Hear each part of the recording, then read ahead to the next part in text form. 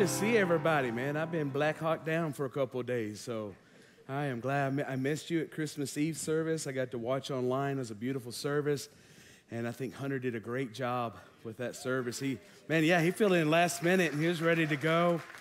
And so I was home and not doing too well that day and just kept praying and praying and believing that the Lord would raise me up to be able to go to the Tech game. And I had already purchased my tickets. No kidding, I'd already purchased my tickets. And I was like, Lord, I just need favor. And so I was able to go to that, and I was excited to see Tech beat up on Mississippi State. That was a good day. Yeah, I was so excited about that. And I couldn't yell real loud because I was still kind of sick, but I was still there. And then I got to go check off a bucket list. It might not be important to anybody else here. I've always wanted to go to Graceland.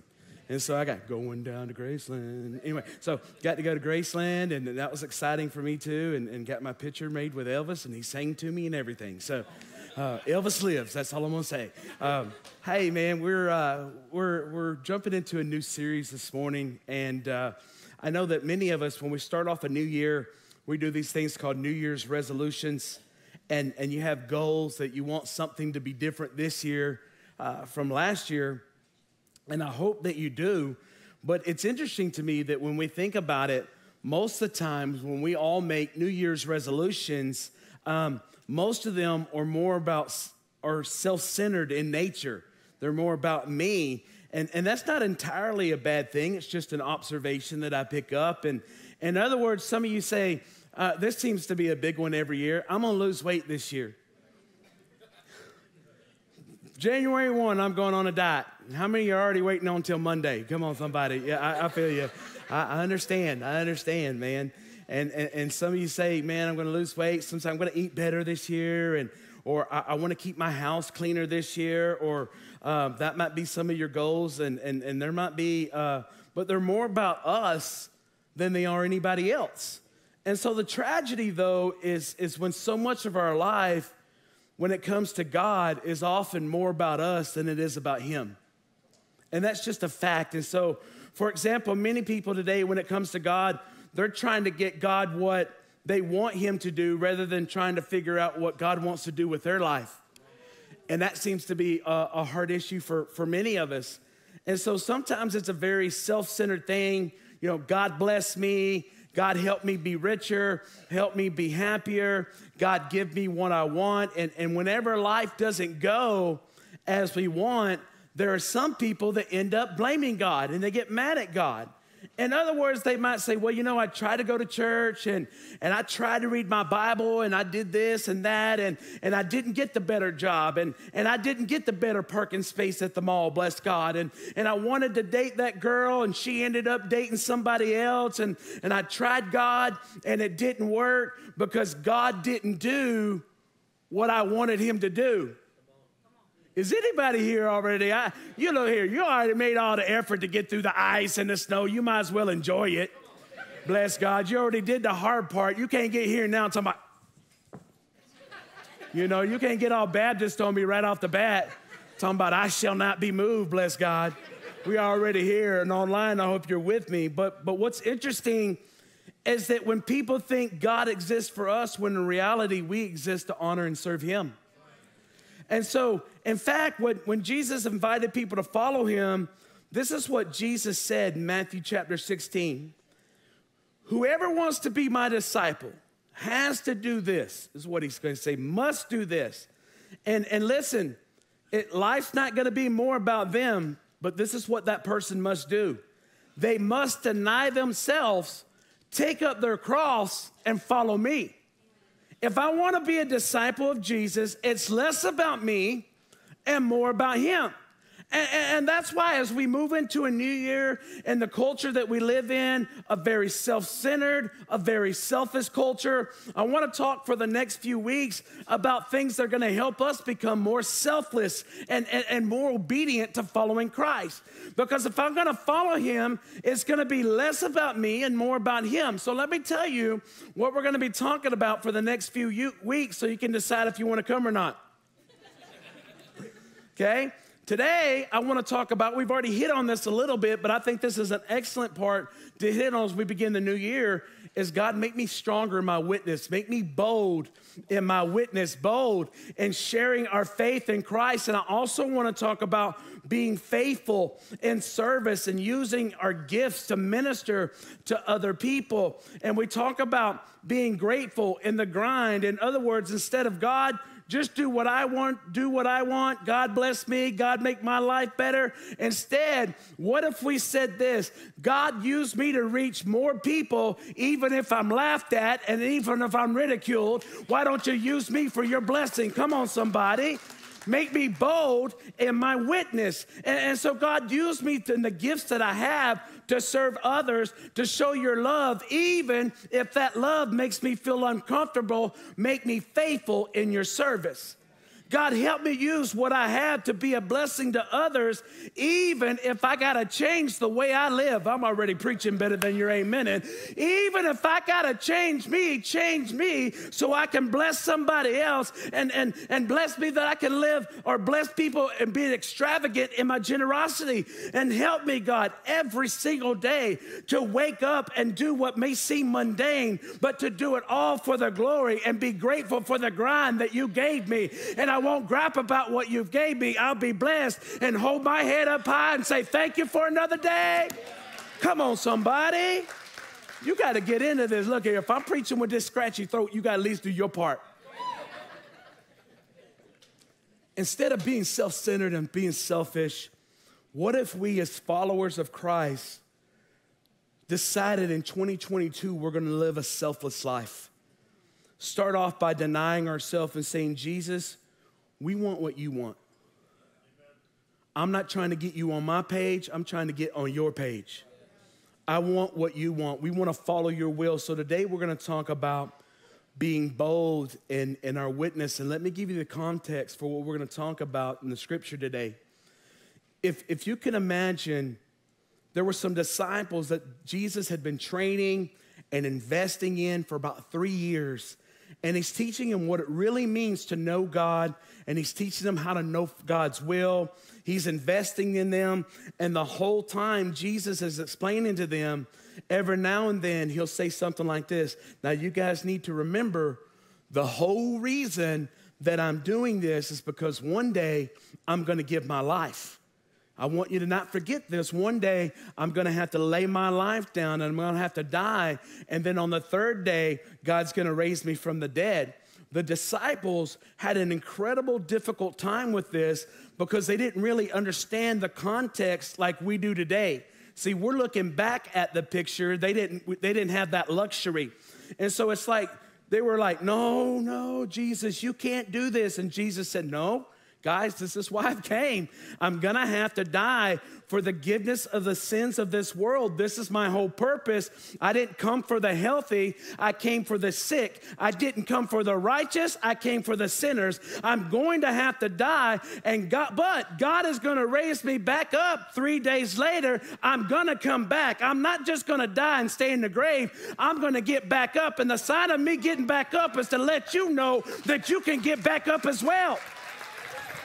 I want to let you know that.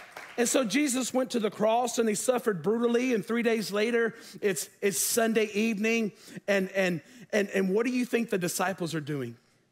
Do you think that they're out preaching boldly? He's coming back. Don't worry. He told us this was what's going to happen. We've been waiting on this day. Woo! We are excited. We are fired up. All 12 of us could not be more excited about this day. Any minute, here he comes. He's coming. Just wait for it. Not at all. In fact, John's gospel tells us this is what they were doing in John 20, verse 19. The Sunday evening that the disciples were meeting behind locked doors because they were afraid of Jewish leaders. I'm going to read that again. That Sunday evening, the disciples were meeting behind locked doors because they were afraid of Jewish leaders. Jesus said, I'm going to come back. But what were they doing? They were cowering in fear behind locked doors. Why? Because they were afraid of those who were enemies of Christ. Why is it that those of us that are Christians, why aren't we more bold in our witness And I think there's a lot of reasons. I'm going to give you a few. One reason is I think I just don't know enough. I don't know enough to be effective. Listen, if you've been broke, busted, disgusted, and you've been redeemed and you've been saved, you already know enough. Well, I don't know this scripture and that scripture. Just, hey, you don't got to know all the scripture for somebody to see a changed life. Your changed life will do more than you can tell in the scripture. And then as you get in the scriptures, you can tell what's going on now. But if your life has been changed by Jesus in any shape, form, or fashion, you are already equipped to bring the testimony to let everybody know what God did for me, he can do for you. That's it. And you're like, well, Pastor Todd, they told me at my last church I need to do this, this, and this. I'm telling you, last church lied. You don't got to do all that. You got to be saved. How many times did people, Jesus changed their life and he said, don't go tell nobody about it, and they went and told everybody. Now in the New Testament, Jesus is telling them to go tell everybody, and they told nobody. In the Old Testament, they didn't even have the power of the Holy Spirit. And God's healing people. And they go tell everybody. In the New Testament, Jesus says, don't say a word. They're like, hey, you got to go meet this man. This man over here is doing this and doing this. And he did that. He opened this blind guy, and then this guy got off this mat, and he never walked it before. And then the next thing you know, he's just lumping and jeeping and you ought to go see it. Hey, look, if all you can do is this, you got a testimony. You're not ready for me. I can see y'all not ready for me. You say, well, he didn't heal me from doing this and this. No, he did something better. He keeps you from going to hell. Are you hearing what I'm telling you? He gives us what we deserve, but he gives us mercy. Somebody give God a good shout of praise for mercy this morning. We don't know enough, so if we start sharing our faith in Christ and somebody asks us a question, we're like, I don't know what to tell you. And another reason is we don't want to offend nobody. I'm going to step on some toes. This world don't care nothing about offending me. Every show I watch now, it's got to have at least 2 or 3 homosexual couples on it. Everybody's living together and shacking up. No one's coming to the church asking, hey, what do y'all think? How does this view among your members? Did your members like this episode this last week? No one asked me. They just keep doing it. Why are we so worried about offending people when we're the ones that really have the truth? Oh, I know I offended some. I know some people going to get mad. I'm mad here. You should have never said that. Just keep coming. You're going to get madder. I promise you. That's the least of what I can do to make you mad. I promise you that. We don't want to offend them. We don't want to be pushy. We don't want to be that. I don't want to be that kind of Christian. I don't want to be that guy. Maybe somebody needs you to be that guy. In my opinion, if you get to the root of it, almost every excuse we have, the root of it is because we're afraid. We're afraid we don't know enough. We're afraid we'll look silly. We're afraid we won't get it right. We're afraid, and we're locked behind doors, afraid of the Jewish leaders. It sounds just like these disciples. And I totally get it. Why is it that we're not bolder in spirit? Most of us because we're afraid, but I want to show you one additional verse of scripture, one event, one moment that transformed these disciples from being timid and being afraid to being bold and being courageous. One event, one moment. Look at verse 19. That Sunday evening, the disciples were meeting behind locked doors because they were afraid of the Jewish leaders. Suddenly, somebody say suddenly.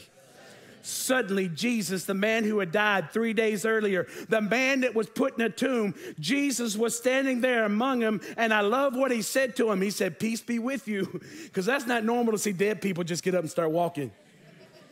Look, I know he said he was coming, but I'm going to be honest with you. I know we got some saints of God, and y'all pray in tongues, and you pay your tithes. And you ought to, if a dead man comes walking up in my house, I'm going to be like, it's not normal. So Jesus has to tell them because he knows that, like, even though he told them, they're not prepared for it. God ever told you something you weren't prepared for? Like, go plant a church. 1997, Todd, go plant a church. You didn't even say peace be with you. And all of a sudden, these guys went from being selfish, being timid, being afraid, being self-centered to being bold and courageous and evangelistic in everything that they did. These guys who are in one moment hiding behind locked doors, the next moment they're out preaching boldly. Peter, the biggest coward of them all. You say, why? He caved in to a teenage girl. A teenage girl had Peter backing up, and he said, I don't know who Jesus is. And they said, who's this? I don't know him. I'm not with him. I never met him. And now he's out preaching in front of all these people, repent and be baptized for the forgiveness of your sin. You see, you couldn't shut Peter up. And the religious leaders arrested him. They put him in jail, and they're still preaching, and they're preaching in the prisons. And then this high priest, this guy named Anus. And I just got to pause for a moment and think about this guy's name. I know he's a high priest, but you know everybody behind closed doors are like, there comes Anus. Look, I'm just reading the Bible. Everybody going, he offended me. I'm just reading the Bible. Sometimes it's the funny names in the Bible. Like, don't name your kid Anus. And then in the Old Testament, one guy names his daughter Gomer. Don't name your daughter Gomer. She better be a looker.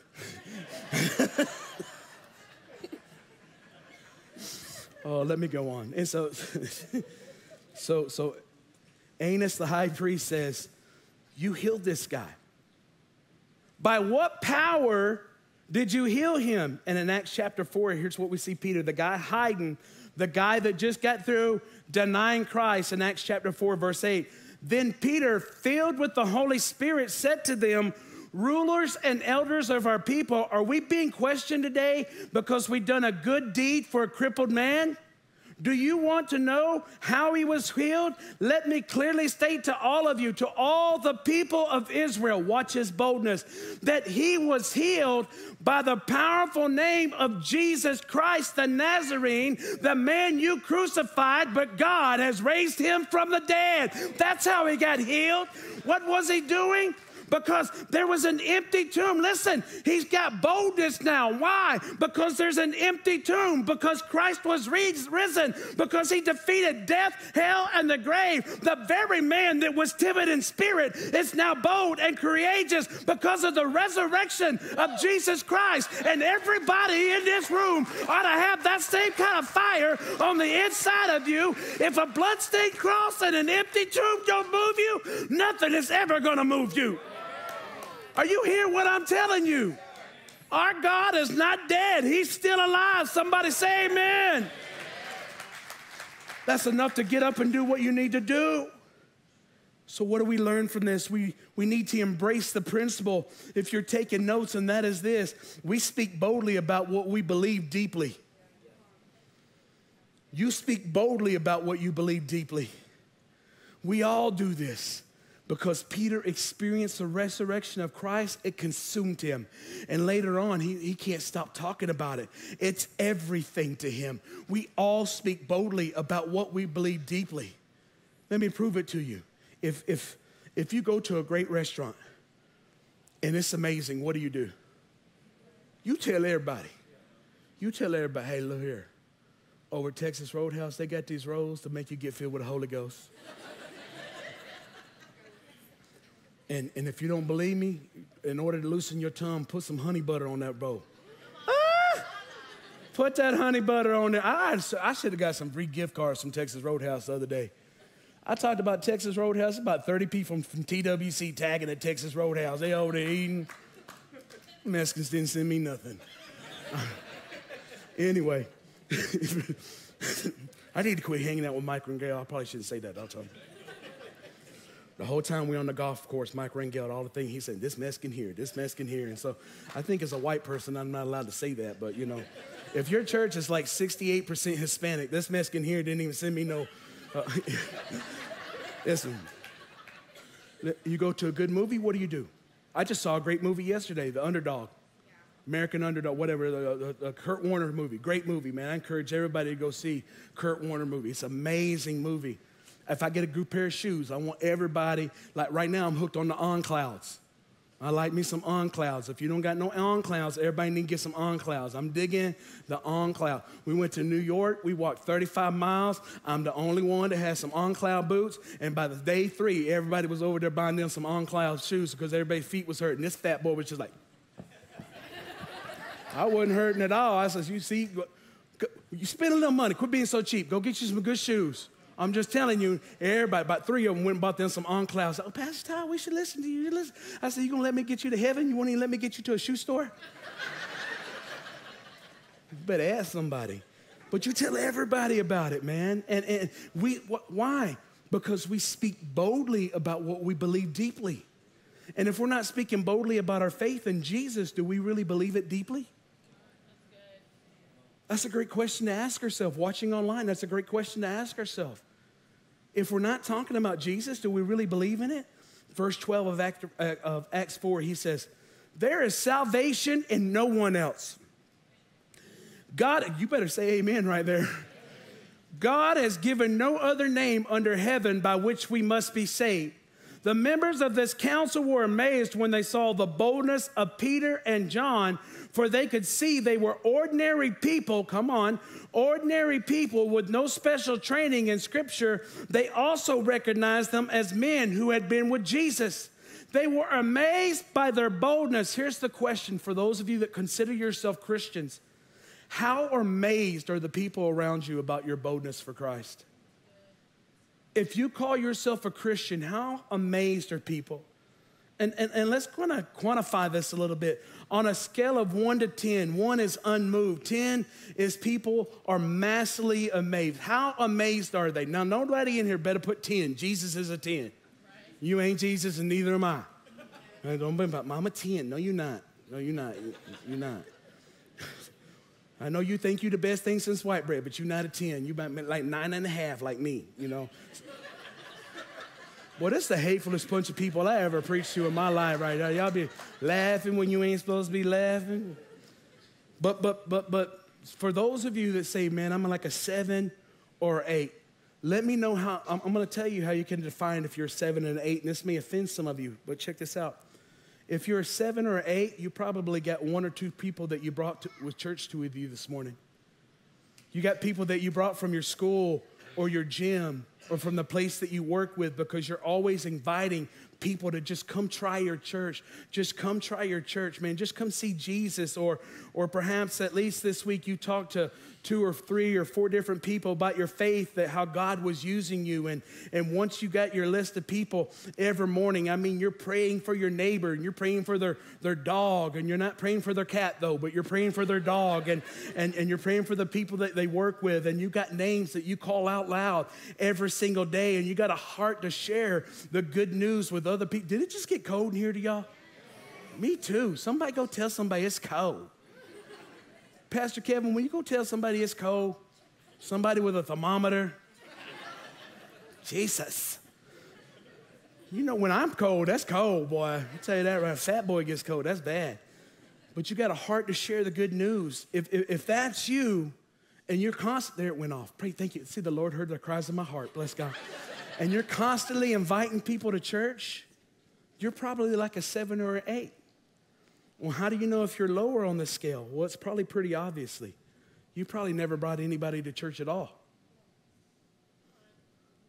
And if you pray, you may hit it every other day or every 3 days or every 4 days. You don't share your faith at work. You're not even sure the people at your work even know that you're a Christian. You're probably lower on the scale of how amazed people are by your boldness. What would it be for you? How amazed are people by your spiritual boldness?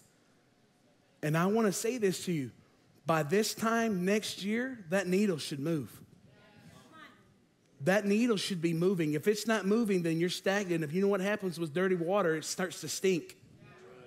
When it starts to stand too long, it just starts to stink. If you're a follower of Jesus, we are called to go into the world. We're called to be salt and light. And this calling isn't a suggestion. I want to say it again. It's not a suggestion. It's a calling. Amen? Let me give you 2 thoughts. I'm going to get out of your way how to get bold. Number 1, simply spend more time with Jesus. Well, Pastor Todd, it's got to be more complicated than that. No, that's the problem with the church today. We try to complicate it. It's not complicated. Spend more time with Jesus. And that means we're praying, we're listening to him, we're in communication, we're reading his word, we're spending time. For example, look at verse 13 of Acts 4. They were amazed by the disciples' boldness, for they could see that they were ordinary men with no special training in Scripture. One version says they were ordinary unschooled men. There's a Greek word translated as unschooled, and that word is idiotes. Guess what that English word is? Idiots. It's the word idiots. I got some good news for some of us this morning. You ready? If you have ever felt like an idiot, I want you to understand you're the perfect candidate for God to use. If you're here this morning, you're like, I just feel like an idiot. Good, then God can use you. Somebody says, praise the Lord, I didn't think I was good for anything. God specializes using idiots who have been with Jesus. Listen, they also recognize them as men. Watch this. They recognize them as men who had been with Jesus. What happens when we're followers of Christ, but we don't spend time with Jesus? Let me tell you what happens. I don't have time. If I don't have any time with him in the morning, any time with him in the day, instead of being heavenly minded, I get no earthly good. I get consumed with everything in this world like everybody else does. Somebody cuts me off in traffic. I don't want to shoot them the finger. I want to run them off the road. I want to rear end them. Because I'm 51, my insurance isn't that high anymore. And so, but I get angry, I get consumed with the things of this world. Remember that lady in fried green tomatoes? Tawanda! Anyway, so, and I get in the way. You see what goes through my head? I get way too into social media. I get way into what people think of me more than I should care about it. And then the next day, because I didn't have anything happen spiritual, I don't want to spend time with God because I skipped the day before. And now I'm dry, and all these negative spiritual consequences flow out of that. On the other hand, if I do almost every day of my life, this is what I do. I wake up, I spend the first hour or half hour, 45 minutes with God, reading my YouVersion Bible app, letting God's word renew my mind, adjust my attitude away from selfishness, away from my selfish mindset. And I begin to pray. I ask God to bring people before God in situations. And I say, Lord, lift up this family and lift up this family and what they're going through. And I've got divine confidence when I walk out of the house. God is with me. His spirit is guiding me. Suddenly I feel bolder. Why? Because I started my day out with him. I didn't let my day get a hold of me. I got a hold of my day. And so when I see an opportunity, I recognize that this is someone that God brought before me in my life to make a difference in their life. And so I might say something to them. I might give them something. I might do something to serve them and see how God might use it. And it increases my faith. And I become even more bold. And so I do it again and again and again. And the next day when I wake up, I want to spend more time with Jesus because I've got spiritual positive momentum going on in my life because I started the day before with him. If you want to grow in boldness, it's very simple. Spend time with Jesus. They were amazed at the boldness and they took note. They were ordinary, everyday people. The only difference is they had been in the presence of God. Here's the second thing you can do. Ask God to make you bold. Now, I've already preached this one time this year, but here it is again. Ask God to make us bold. When was the last time you asked God for boldness? You ask him and watch, he'll answer that prayer. The religious leaders continued to threaten the disciples. They said, we're going to put you in jail. Imagine if you could not only possibly go to jail for sharing your faith, but you could possibly lose your life. In some countries around the world, there's a reality that people get killed just for mentioning the name of Jesus. But listen, we live right here in the land of the free where we can do whatever we want to do and say whatever we want to say and worship how we want to worship, and we still don't do anything. And people in other countries are willing to risk their life. When you go bold for your faith in Christ in some countries, based on wherever you were raised, your family might even turn on you or your life can be in danger. What if that was happening to us? What would we pray for? Would we pray, oh God, keep me safe today? God, if I share, keep me safe. Pray me. Watch the disciples under the potential of life and death. Here's what they prayed for in verse 29. And now, oh Lord, hear their threats and give us your servants great boldness in preaching your word. Not keep me safe, make me bold. Make me bold. Not protect us, but give us boldness. Even though they're already threatening us, God, make us even more bold in what you've called us to do. When we spend time with Jesus, I guarantee you, you will grow in your boldness for the God. You will grow in it. Amen? When this life is over, people are going to spend somewhere forever in eternity. And they're either going to spend that in the presence of God in heaven or in the horror of eternal hell and damnation. And I know there's people watching online, and maybe even some of you here this morning, you're like, Pastor Todd, I don't want to hear that. That kind of preaching makes me uncomfortable. Listen, I cannot be true to the scripture without telling you there is a very real place the Bible calls hell. You hoping and wishing is not going to change it. It's called eternal damnation. It's called a place of torment. It's called the outer darkness. It's called the place of sorrow. There's indescribable suffering that happens day and night eternally in a place called hell. And words cannot convey the horror or the excruciation or the anguish of hell.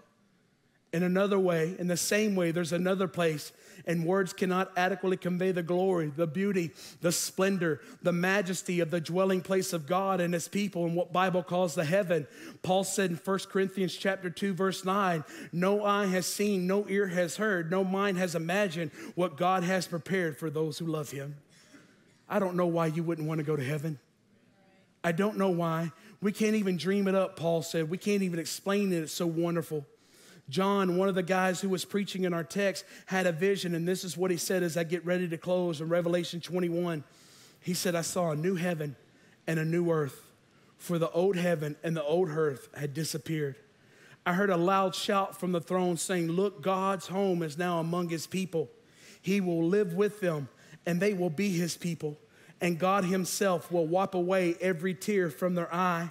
And there will be no more death. Come on, somebody. There will be no more sorrow. There will be no more crying. There will be no more pain. And all these things are gone forever and ever and ever. And the one sitting on the throne said, it is finished. I am the Alpha and the Omega, the beginning and the end. To all who are thirsty, I will give freely from the springs of the water of life. All who are victorious will inherit all the blessings, and I will be their God, and they will be my children. Come on, man.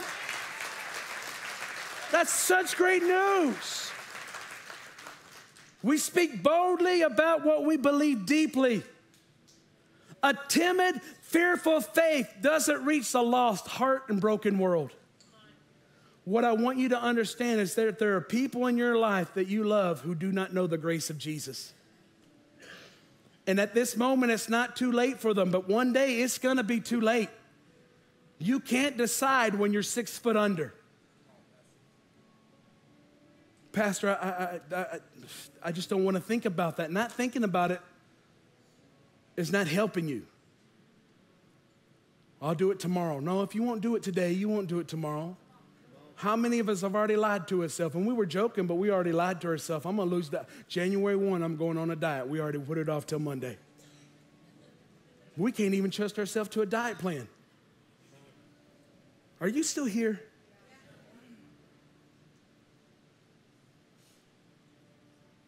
So people say, well, what if I do this and I don't get it right? And what if I try and they tell me no, Pastor? And what if fear? And what if I share my faith and they don't want to hear it? Can I just give you another question to ponder maybe that's even greater than that one? What if I don't? What if I don't share my faith and they go to hell? What if I don't butcher my way through it? And maybe I don't have the right words, and maybe it's not high priest anus. Maybe you say it another word. Michael, maybe I pronounced that whole word wrong. I'm not so worried about my pronunciation as I am getting a message across. At the end of the day, you can't expect a whole lot. I grew up on the east side of Lubbock. Come on, somebody. I didn't go to no cemetery. Seminary, my bad. I didn't go to one of those places. In one moment, they were scared to death. But when they realized Jesus was risen, listen, when they realized he was risen, it changed everything. Have you realized that Jesus is alive forevermore? And is he alive in your heart this morning? Because the tomb is empty, and instead of being afraid, we are to be like Peter, an ordinary person filled with the Holy Spirit. Be courageous, be bold. And we believe Jesus is the name above every name. We believe Jesus is the soon returning, conquering King and the Lord of Lords, the truth, the light, the way. When you believe that, it ought to change the way you live and the way you execute, the way you talk to people. Well, I don't want to offend them. I would rather you be offended me on earth than hate me in hell. I get asked, listen, I've been doing this for 30 years. People ask me questions all the time. I don't know the answer. And you know what I say? Okay, Ronnie asks me questions sometimes. I'll be like, I don't know, Ronnie. But I make up stuff for Ronnie because he don't know I'm making it up. I'll be honest with you, Anna. I'm honest with you. Buddy, I don't know. If you give me a couple of days, I'll look into it. Nobody's ever asked me that. I've never thought of it that way. Well, you're the pastor of the church. You ought to know. No. As believers, we ought to know as much as we can know. Doesn't matter if you're a pastor or not a pastor. We all got the same responsibility. Oh, it got quiet then, didn't it? We all got this. Long before I was pastor, I was just called believer. And that's what I'm most concerned about, is taking as many people with heaven as I can possibly take with me. You remember when you were living for the world, because when I was living for the world, I remember making these phone calls and calling my buddies and saying, hey, man, I'm going to the club tonight. Y'all want to go? And they're like, we ain't got no money. What's the first thing out of my mouth? I got you. I got you. Don't even worry about it. I got you. I'd have an 8-ball. Hey, man, I'm finna get high. Y'all want to get high? No, we ain't got no Coke, but I got 8-ball. I got you. But you're going to have to put a little bit on it. You want to smoke some weed? I got a bag. I got a good bag. I got a good dime bag, man. You want to get on? I ain't got no money. I got you. Why is it when we get to church, we forget to get them?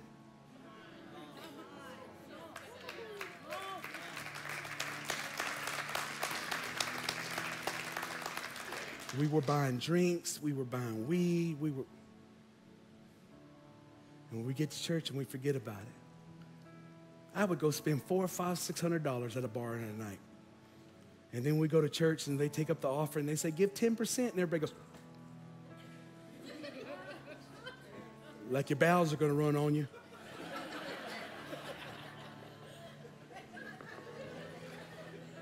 But when we were out in the world, we didn't care about it. It's amazing to me that 10% is so much at church, but not much at a sale.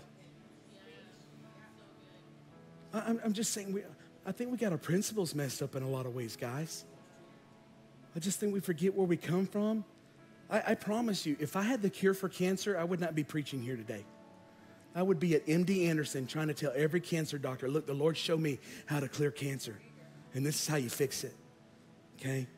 But I don't have the cure for cancer. But what I do have the cure is for sin. And that's why I'm here today trying to tell as many people that listen, if you'll do this, this, and this, man, God's going to redeem it. God's going to make it so much better on this side. It's so much better on this side. And my mama hates it when I say this, but I say it. My mom really hates it when I'm smoking what I'm selling. I'm smoking what I'm selling, man. I got off on this Jesus train in 30 years. I cannot tell you how many times I went to an altar and got up and left unchanged until I saw Jesus for myself. I quit listening to everybody else, and I met Jesus for myself, and it changed everything. When you have an encounter for yourself and quit depending upon your mama, your daddy, your pastor, and your grandmama, it'll change everything you want to know about God, I promise you. You can taste and see that he's good, amen? Someone ever head bowed this morning? And you're here today, and man, you realize on that scale of 1 to 10, your boldness is not where it should be, or maybe your boldness isn't there because you don't have a relationship with him, or maybe you did, and for whatever reason, it's kind of gone downhill. I'm not so interested in what caused you to go downhill or how you got there as much as I am helping you get it fixed and getting on the right track. But you'll just raise your hand and you'll say, Pastor Todd, that's me. I need some help this morning. That's you. Go ahead. There you go. Yeah. Amen. Hey, don't be ashamed to raise your hand. That's why we come to church. Yeah. Who else? Man, I need some help, Todd. We're not going to throw any rocks at you. We want to help you. Yes, sir. I see you right there. Once you raise it, you can put it down. Anyone else? Yes, sir. I got you. Please don't miss this. Please don't miss. Yes, I got you. Yes, ma'am. Please don't go in this year like you came out of last year. Let's make that needle turn this morning. Let's move the needle on that bar where we can leave this house and say that God is good for me. If you raised your hand, I wonder if you'll take another step of faith and you'll come and let us pray with you this morning.